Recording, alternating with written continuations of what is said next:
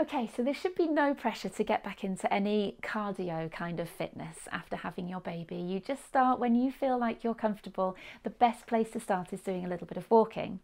And with walking, it's just important to hold your posture really nice. As you're walking, just think about using your abdominal muscles just a little bit, tucking your bottom under slightly, and think about landing on the heel and pushing off through the toe as you walk, which just makes your legs a little bit more active.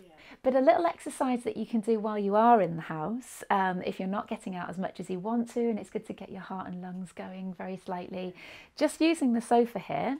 If we turn around, again, put your hands on your hips. It's a good place to be to keep them nice and stable. And then we're just going to be tapping one toe on and come back down. Tap the other toe and come back down.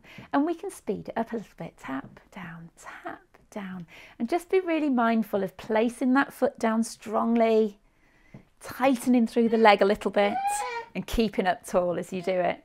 Good. And you should feel your legs working just a little bit there. And not too much. But not too much. Yeah. And you use your abdominal muscles, your tummy muscles a little bit as you do it. So I think that might be around 20. That's a good time to just have a little break, give your legs a little shake.